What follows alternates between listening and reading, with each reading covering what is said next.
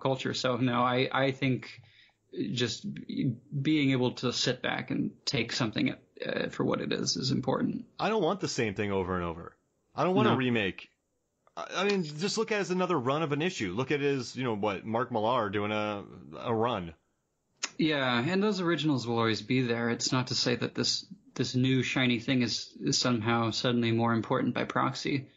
Do you think that just a lot of comic book fans, they kind of grew up, were sort of introverted and got into this world, and they kind of grew to love this character, and so they've become protective. They've become protective. That's a great point. And I think it's easy to label nerds especially as being toxic and, so-and-so. But I think you're right. I think it comes from a place where they associate so strongly with something that either helped them through a tough time or something that they identify with. And once that identity is compromised in some way, especially vis-a-vis a quote-unquote normal population, right? A new accessible audience is coming into this circle of theirs that was once very exclusive. Maybe it feels less special. Maybe it is diluted. So, I think it comes from a well-meaning place, but it can and does often turn toxic. Got it. I feel the same way. I just want to talk because this movie just delves so differently from anything Batman had ever been. Yeah, and there is merit to the argument that it's not a very good Batman movie. I think the movie has a lot of criticisms, and I think that one's a valid one, but I still love and adore it for many other reasons. Yeah, I hadn't watched this movie. I'm telling you, probably for 15 years. So I probably watched it. I watched it last year. I was very surprised how little Keaton was in it, and he cut a lot of his lines because he was supposed to make he had monologues when he was in costume. And that would have been so wild to see. I can't even imagine it. I really can't. And so it's weird that he cut his lines, but I still think he's effective in this movie. And I like everything. Every interview he's ever given on this, he and you can call this lazy, but he's right. You're walking around, even in this movie, you're walking around in a costume that looks like a bat. Any more acting in this and you're overselling it. Like that thing sells itself. Yeah, I love that scene where in the beginning when he saves Selina Kyle from the taser, the clown, the taser clown by shooting the thing behind his head and pulling it back and knocking him out. And then Selina talks to him, and he just looks at her. Then he walks away. I guess that is all Batman. I mean, if you think about Christian Bale, people make fun of the way he talked when he was Batman. Yeah, don't get me started on that. The less said about that, the better. But that scene you mentioned, it's a very Sergio Leone bit, right? There's sort of this face off and any more words. I mean, what could he have possibly said to make it cooler? Really? He's Batman and that's it. And he walks away and that's that. Also, Keaton isn't cool. He is not as a person, but I think that's definitely changed. Like, I think most people see him as a pop culture icon for whatever different reasons. He was a comedian first. He did Mr. Mom. He's Beetlejuice. Yeah. So I think that's definitely changed. But you're right. Back to the point where he was first cast in the first '89 Batman, there was a huge outcry just knowing that this might be a comedy movie, that he wasn't right for this role. Why is Mr. Mom in this movie? Right. Well, they wanted Bill Murray before that even, which is just wild. But yeah, you're right. I mean, he had a rep for not being like cool, but I would argue otherwise now. I think at least for the past few years, especially, his stock has risen considerably. So he just has that very neurotic vibe. Even when if you think other guys or Multiplicity or even Birdman, he has this he has a wiry. Yep. So I guess what I'm thinking is he has this very wiry kind of kinetic energy, which wouldn't translate well in Batman, so maybe he felt more comfortable being silent when he was right. Batman. And I think I think that's fair. And I think we're also talking about two different types of cool. There's the sort of suave, calm, confident, and then there's the, wow, this guy's fucking crazy and unhinged type of cool. And I think Keaton sort of taps into the latter a little bit more. But I'm blessed for that casting. I just think that Burton always talked about the selection process for that, and he always talked about having seen more rugged, traditional, conventional actors for that, and he always talked about how Keaton's eyes really sold it. So all of my favorite heroes, I mean, I love Indiana Jones. I like Jack Burton. I like Sean William Scott from Goon. I know that's a hockey movie, but I like action heroes who aren't the big swaggering, I never got into the Stallone or Schwarzenegger, those big, sure. like, I'm not like that, or the like now what The Rock is becoming, what right. Statham's becoming. Those have never been my favorite kind of action stars. Back in the day, JCVD, I know that he beat up everybody, but he would get beat up in his movies and he would act vulnerable. So I think that added to the fight scenes because you're like, man, he's losing. You watch him now and you're like, the people he's fighting have terrible game plans. But for some reason when I was younger, I love Jack Burton being out of his league. I like that Michael Keaton is Batman. I love that idea. And he's not very tall either. He's like 5'10". So I don't know. I guess that's why I like. He's always been my favorite Batman, just because of that fact. I mean, the other ones were fine. I never took Clooney seriously. Well, he didn't have a chance. He was sort of robbed of material. But you're right. I mean, I'm looking right now at my sort of Hot Toys 1/6 scale Batman and Batman Returns figures, and just in terms of the costume alone, like I don't think there's a better costume on film. It's so impractical, but it's just the coolest. It's just like a fucking Lamborghini. He had to learn how to like punch with his torso. Like he couldn't move a lot with his shoulders and neck, so he had to like punch from the torso. Right, they call that the classic the Batman look, where you turn using your shoulders. And you know what's interesting? Someone I don't know. I guess we'll keep moving along, but I'm kind of jumping ahead here to Catwoman.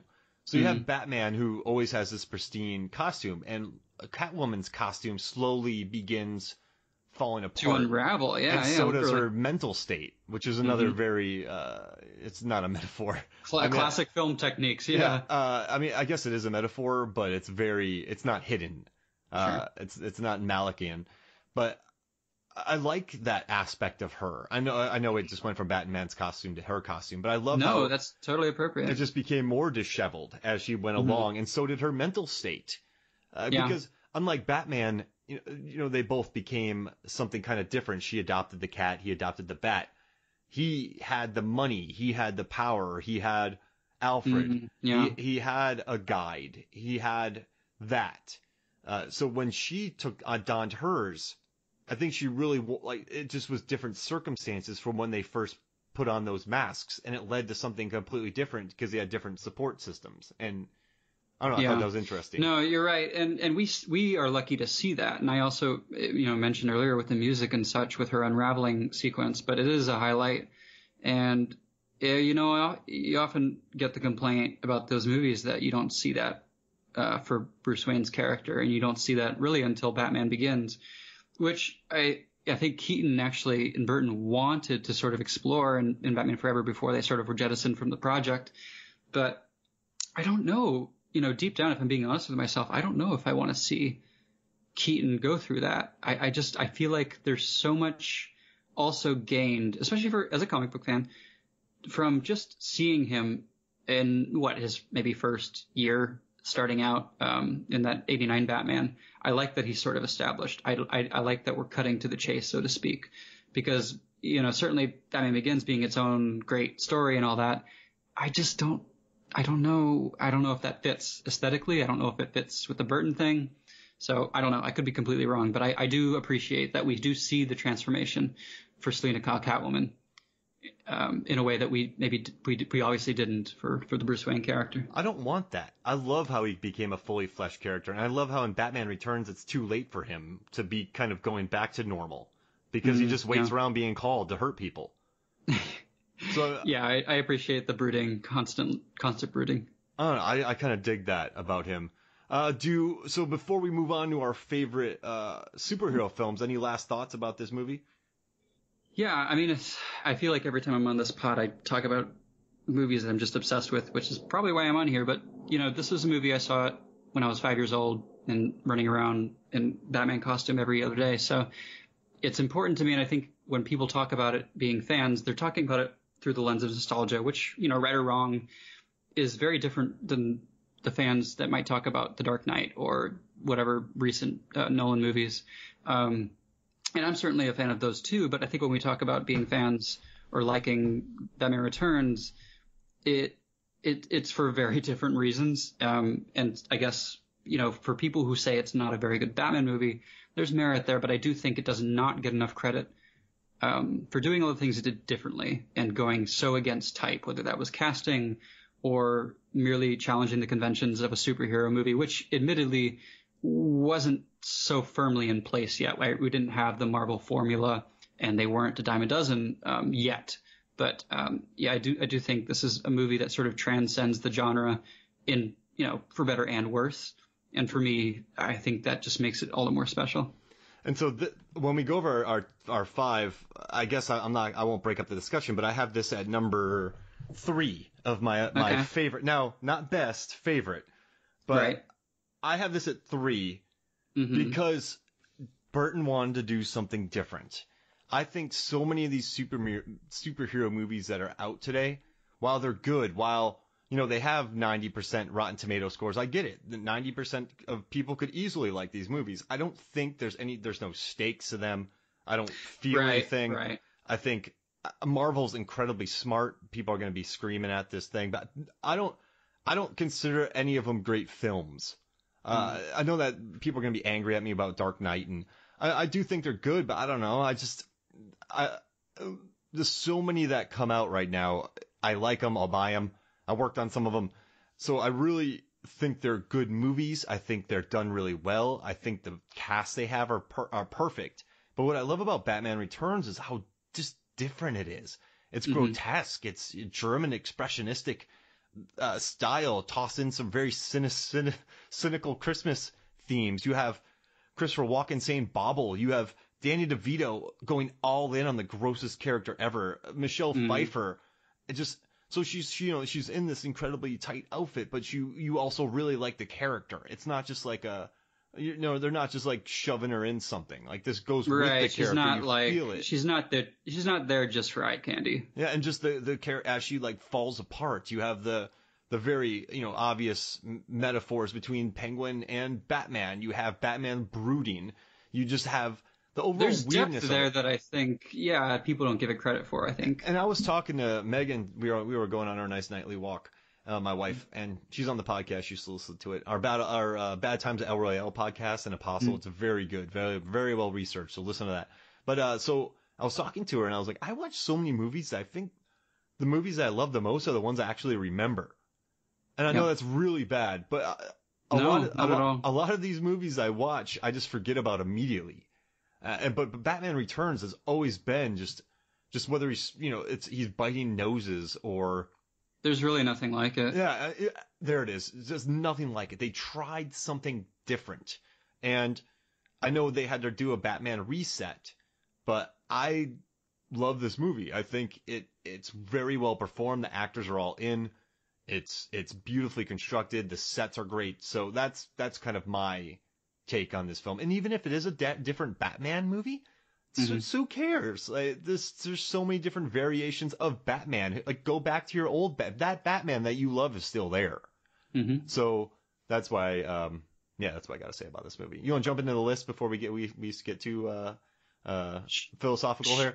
Sure. Yeah, I don't know if I have it ordered like you do, but I certainly have a list to rattle off. All right, let's start 5. What do you got at 5? 5? Oh my gosh, Mark, I don't even know if I can do 5. So, all right, I'll start with this. I love the first 2 Spider-Man movies and Homecoming. I love Batman '89 and Returns, obviously, and The Dark Knight. And all, there's some like occasional new modern ones that I like. Logan was like transformative for the genre for good reasons. But man, when it comes to like favorite ones, I don't even know if this is an accurate list on my part, but I would name drop something like The Phantom at 5. Billy Zane? With Billy Zane, yes. Nice. It's just like such a fun-spirited serial brought to life, and I just never thought it got enough credit. Like, it's silly, it's fun, but it just feels, it's just a joy to watch, really. I love yarns. I just dropped National Treasure. I love the 2018 Tomb Raider because it's just a yarn with Walton Goggins. She goes to an island and looks for treasure, and there's any movie where you gotta like, walk on floors that are falling underneath you. or there's just caves. I'm all in for. So I have very fun.